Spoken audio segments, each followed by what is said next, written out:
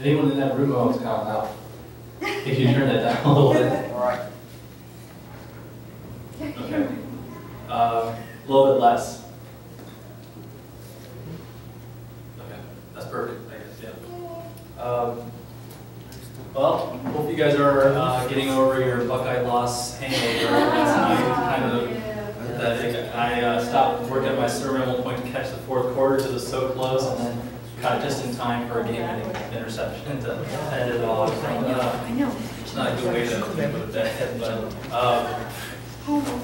yeah, well, happy Sunday to you guys, and I'm glad I get to preach. You guys know I only preach about once a month now, and it's like a sweet spot for me. It still seems like it comes upon me very quickly, but it also allows me to have a lot of weekends free, so I really enjoy that too, but I enjoy preaching.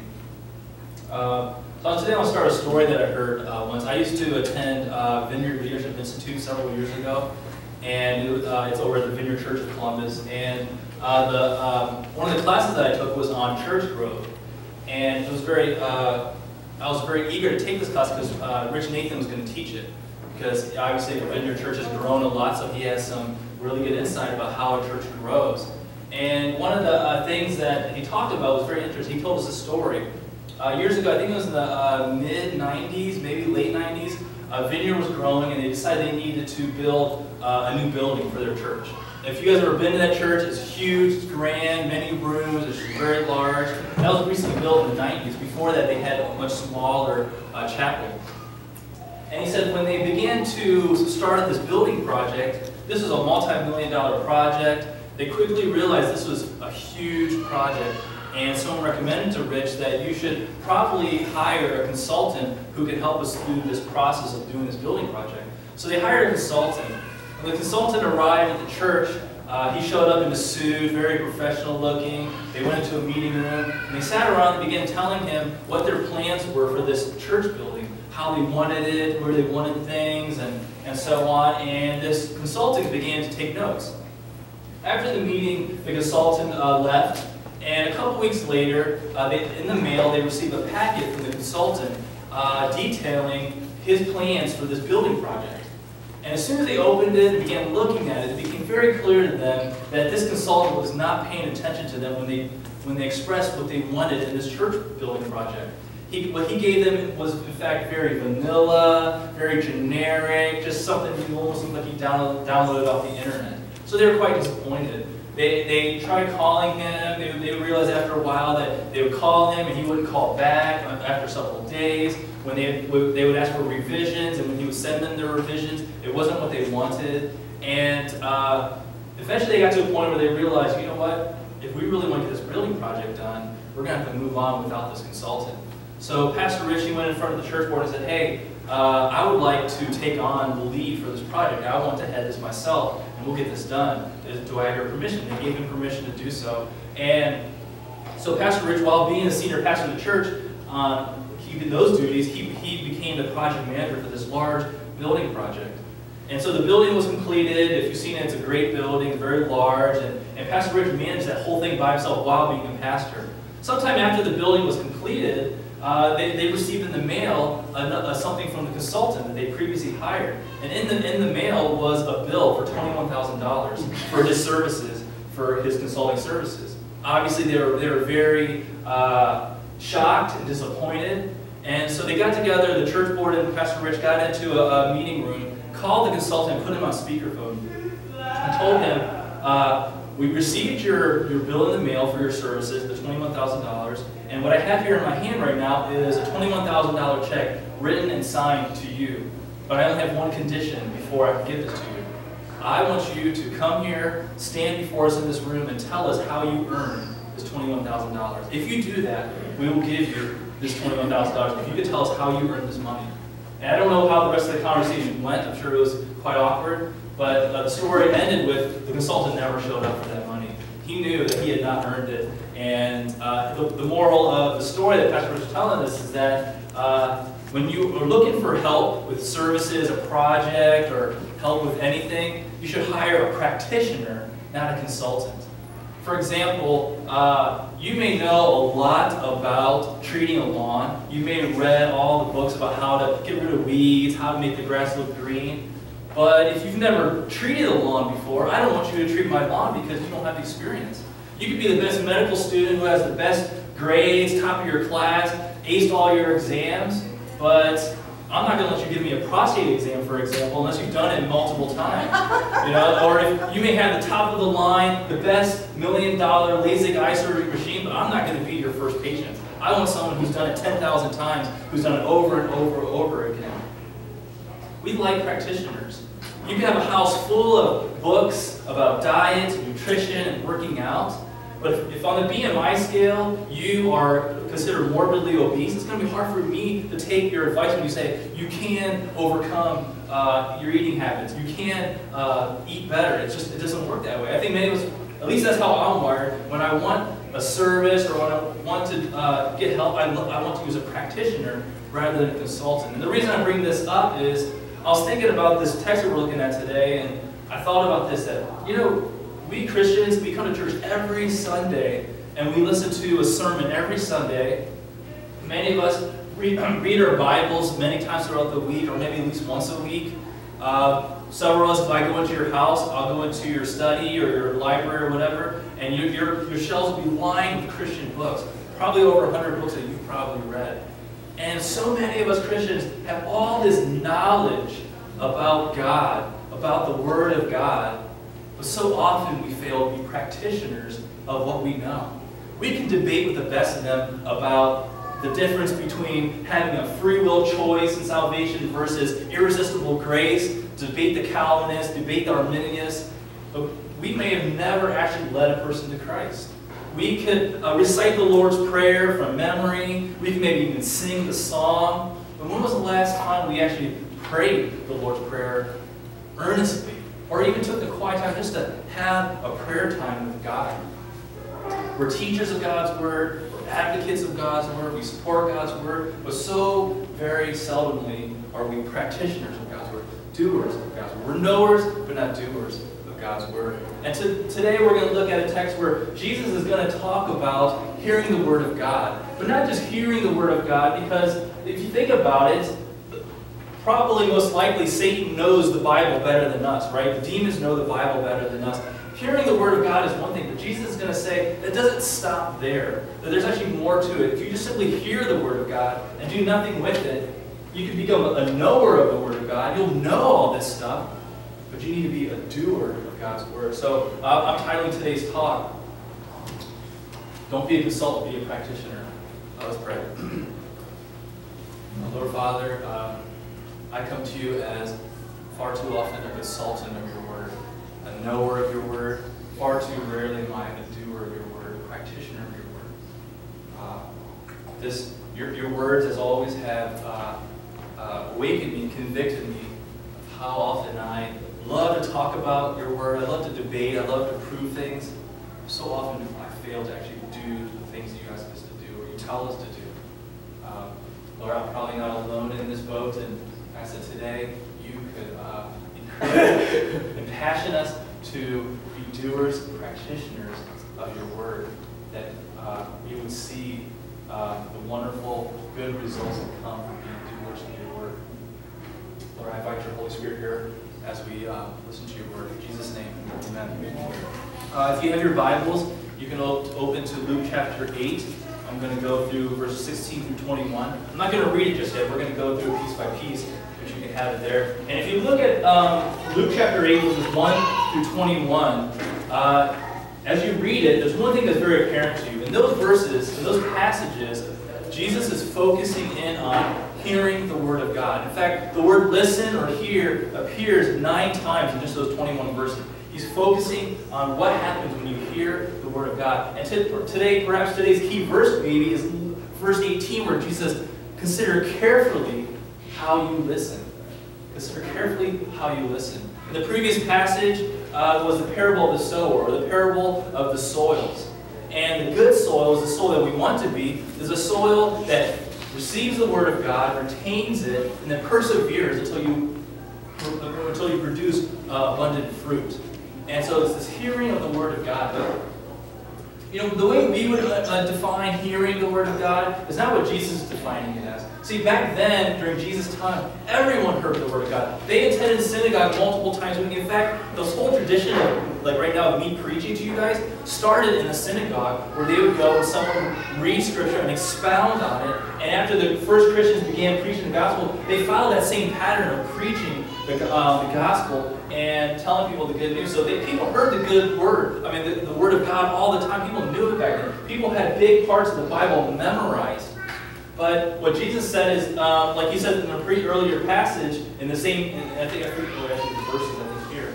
Can we go to the next slide? He quotes Isaiah 6:9 earlier in this passage. Says, though seeing they may not see, though hearing they may not understand. People were hearing the Word of God almost every day, but it was going in one ear and not the other, and it was affecting those things. They weren't doing the Word of God, even though they were masters of the Word of God. The Pharisees, the Sadducees, the teachers of the law, the scribes were experts at this, yet none of them were doing the Word of God.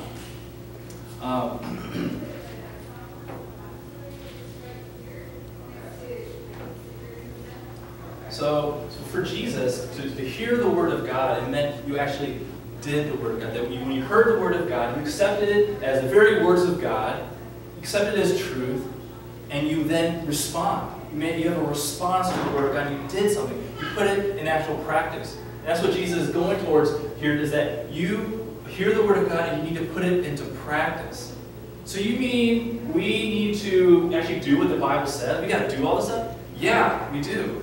If you think about it, you're like, okay, well, this sounds like there's strings attached to this free gift. Well, it is a free gift. There's nothing you can do to earn your salvation. You can follow everything the Bible says to a T and never earn your salvation. You can never, ever earn it. In fact, Jesus has already earned it for you. He's already died on the cross for your sins. He says it was finished. Your sins have been paid for. There's nothing you can do to earn your salvation.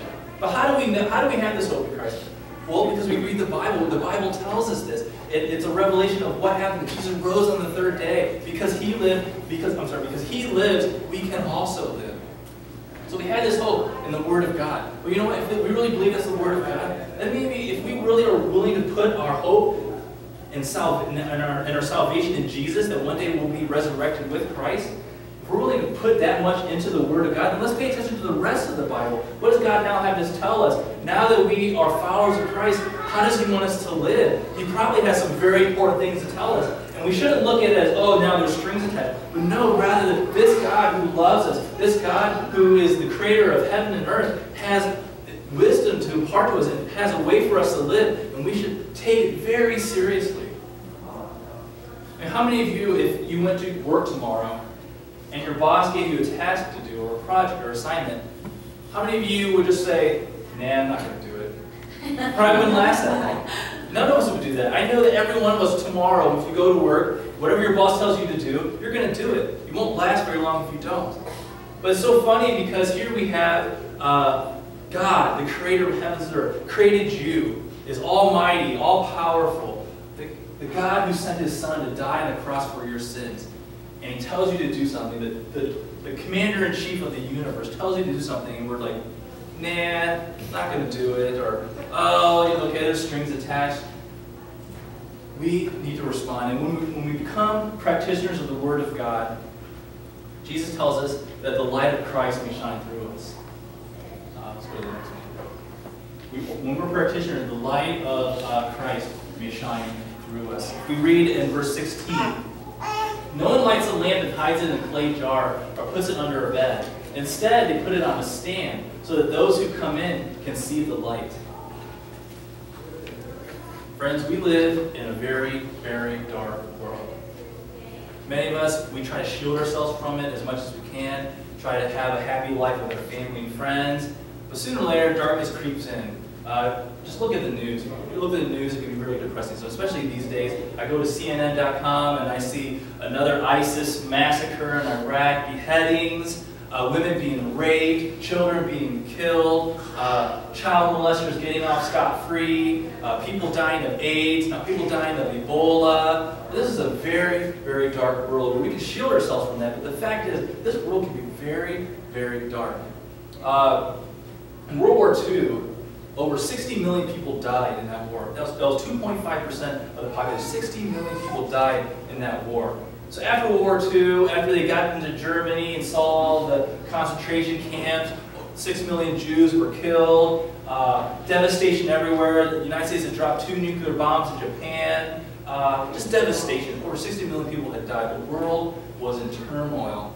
And there was one general, don't know what country he was from, I don't even know if he was a Christian, but they were in Germany after they had seen all these concentration camps, all the dead Jews, and they asked him, there's no hope in this world, is it?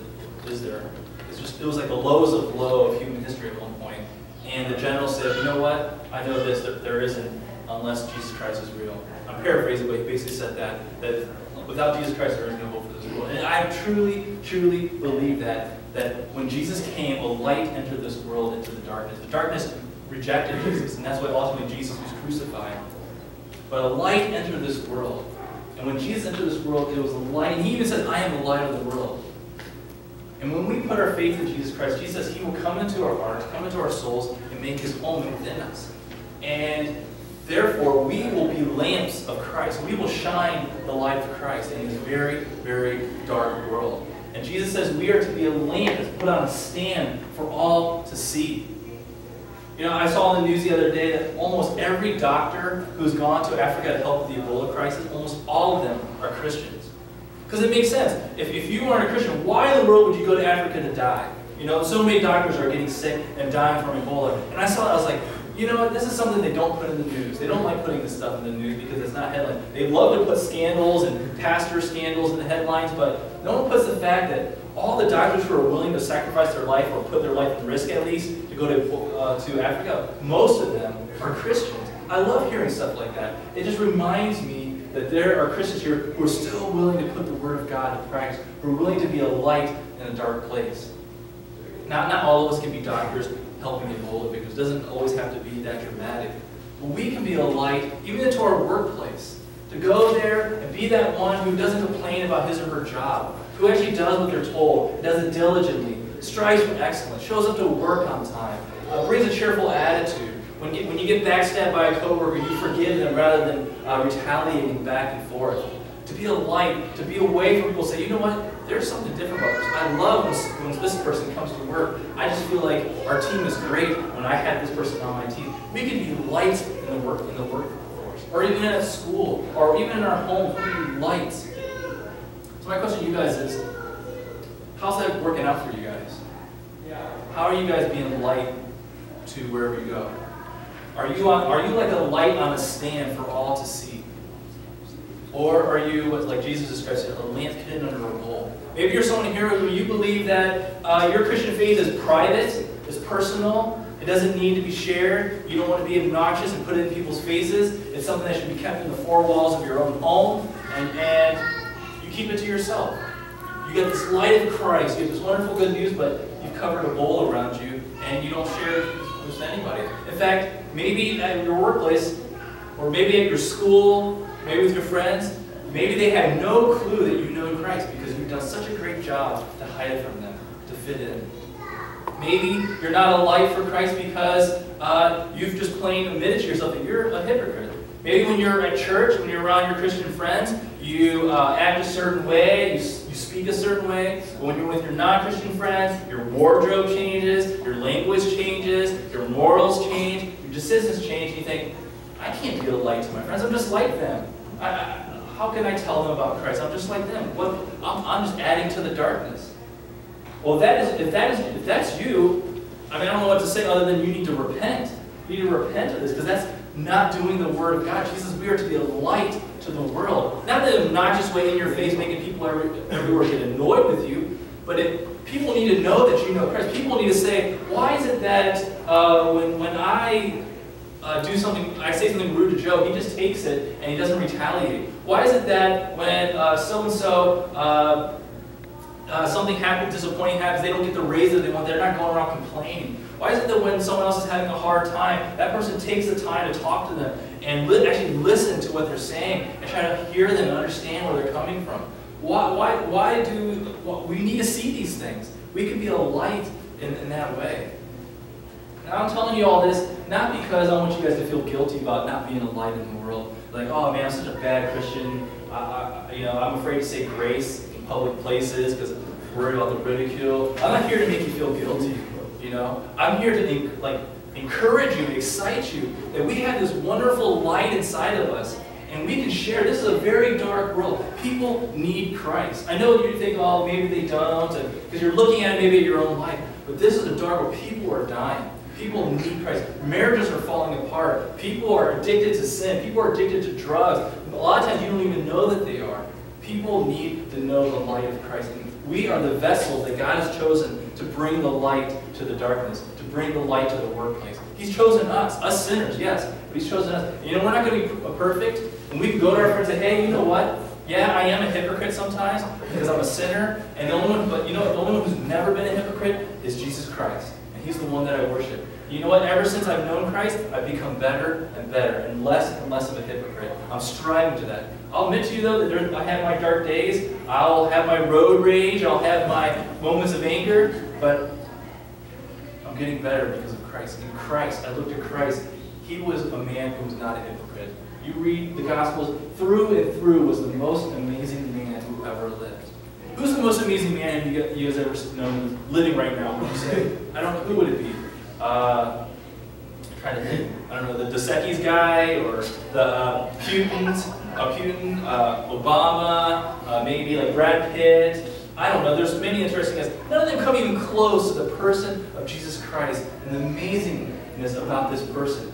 He was a man who just had no hypocrisy and had no sin in him. And such an interesting man for us to get to know. And I'll come back to that in a moment.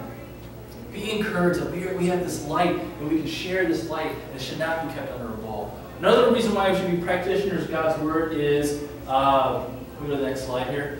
Is this so that our faith becomes more real. Let's look at the next verse. Also, okay, actually, before we go to that, Jesus said that, in John chapter 8, that if you hold to my teaching, can we go back to this? If you hold to my teaching, you really are my disciples. Then you will know the truth, and the truth will set you free. At one point in our lives, we will hear the gospel, we'll hear it preached, and we'll accept it as truth.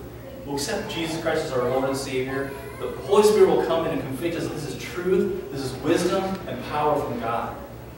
But as time goes by, we start realizing that there's a lot of people in this world who also have truth claims. Other religions who say, I have the truth, you guys are wrong, we are right. The Hindus are right, the Christians are wrong. The atheists are right, religion is wrong. Muslims are right, Christianity is wrong. All these people are speaking into our lives, telling us that we have the truth, you don't. And we say we have the truth, you don't. And at some point in our lives, it gets to a point where we start to have doubt. We're like, whoa, there are a lot of people out there who claim to have the truth. And sometimes it's really hard to navigate who really has the truth. What do? Well, we can just give up or be apathetic or be agnostic. Or we can, lose my train of thought here. My mind just went blank, sorry. You hurt your son. What's that? You probably hurt your son. No. Well, I'll just,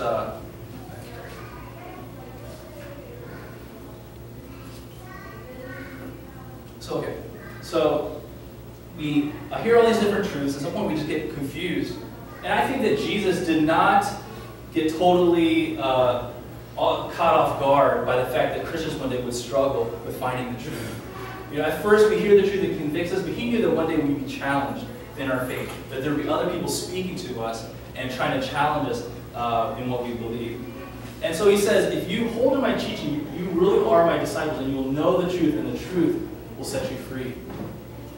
That if you do what Jesus tells you to do, you actually obey His commands, that you will see that it's actually true, that when you actually love your enemy, that something really good comes from that. That actually when you forgive someone, that this feeling of peace can come from you, that you don't have to live in constant anger and retaliation. If you look in the Middle East right now, and all you see is the absence of forgiveness.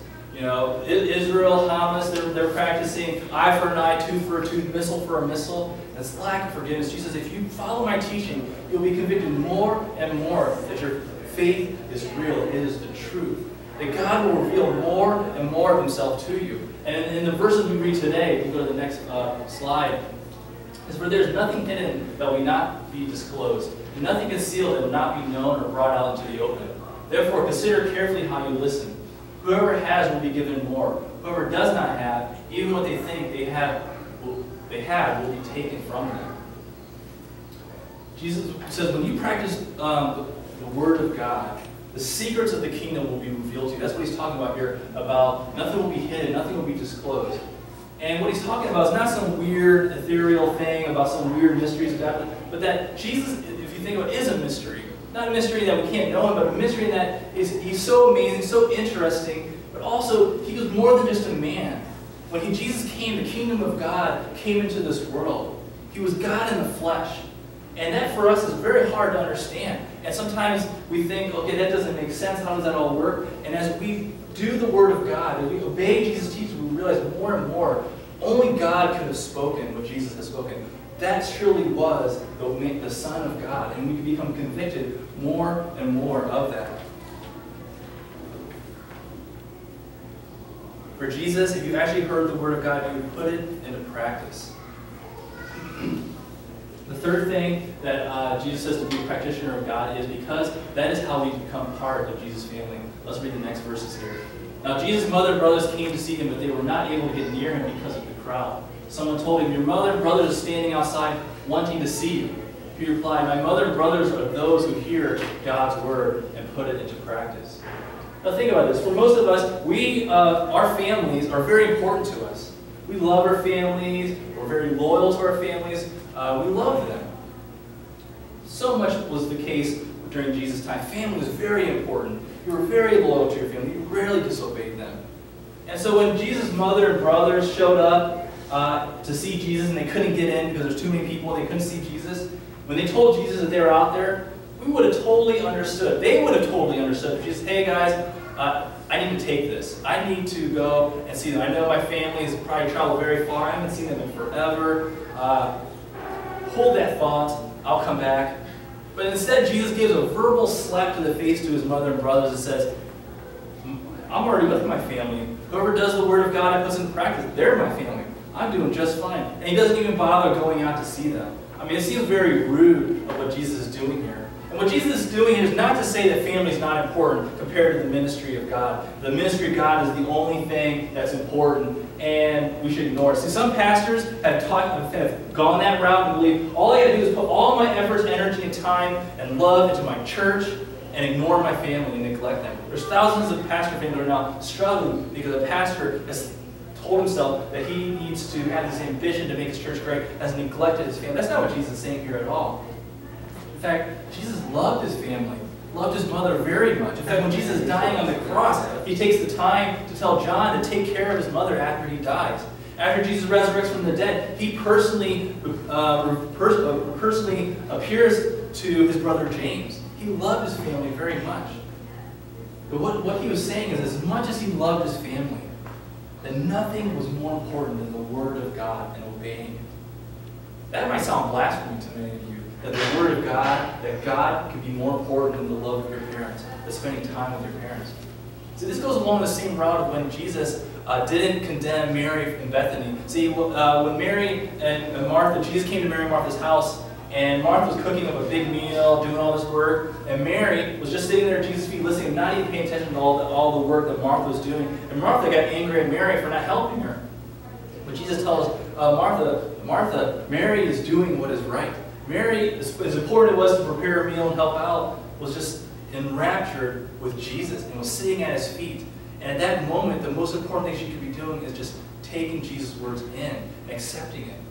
And so what Jesus is saying is our families are very, very important. But if they were so important that they trumped the Word of God, that family always came first before God, then what's the good news? If family was the most important thing, why should we care so much about God? Why should we pay attention to it? Because family would be the most important thing. If we really had the best news we could ever hear, if God is really that great, if we should really know God, he should be far more important than our family bonds.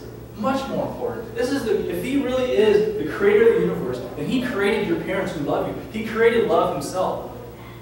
Love and all those things that we could possibly enjoy, God created. And he's saying that obeying God is your first and foremost priority, even above your family bond. This is hard for a lot of people because there are going to be times where obeying the Word of God, putting it into practice, is going to put you at odds. It's going to cause you to hurt your family.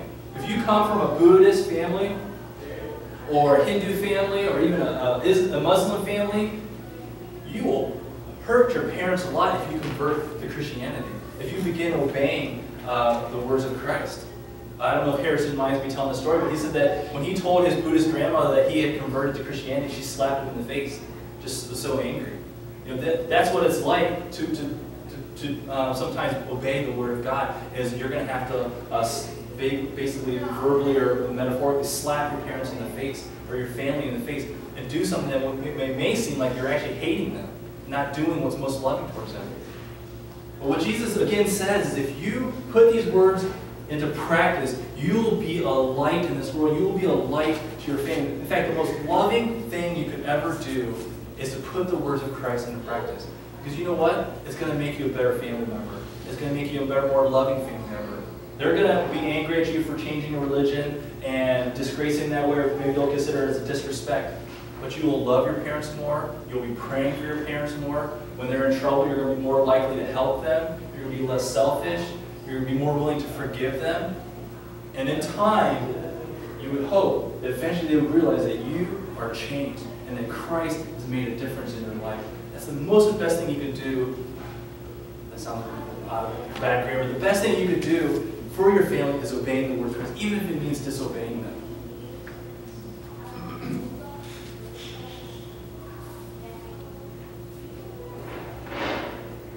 I do believe that one day we will be part of God's family. I don't know what heaven will exactly be like. I actually think heaven will probably be on this earth, renewed.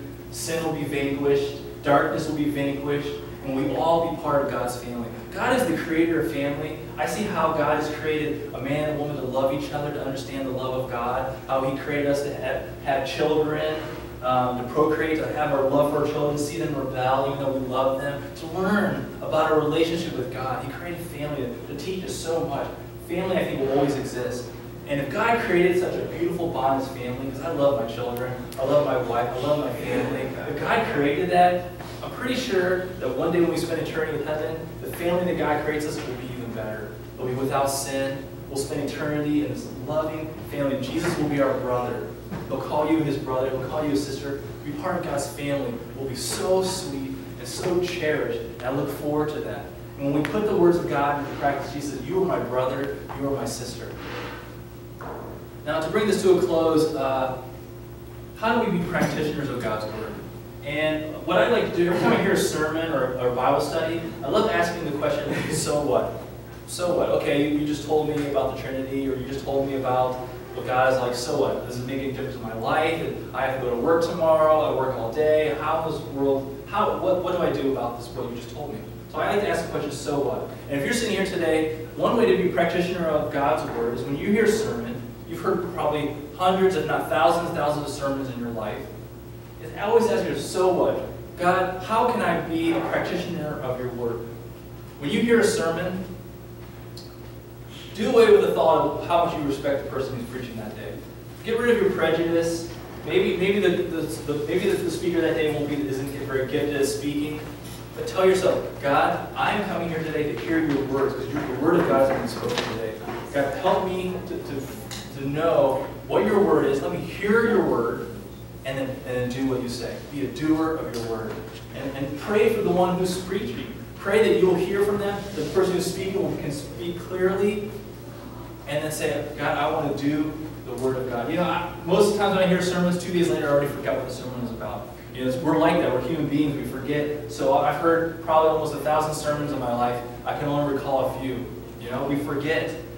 But every time we hear something, we need to ask ourselves the question, how, God, do you want me to live? How can I put this word of God into practice and do it? And Jesus promises that we will become light in this dark world, that our faith will become more real, and Jesus will call us his brothers and sisters if we put God's word into practice. Let me close with a video. This is from Francis Chan. He's a pastor in California, and he just puts it in a good light about what it means to hear God's word and what it means to not hear God's word. So, you want to turn the volume up there. Why does that work in church and not anywhere else?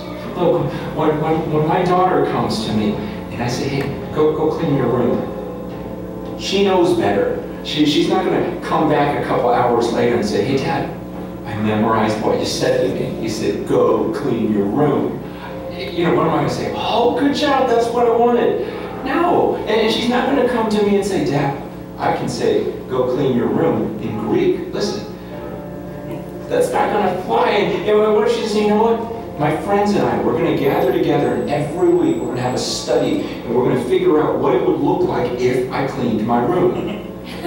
No, none of that's going to fly. Just go and clean it. She knows that. So why do we think that this type of thinking or this type of talk is going to work with Jesus?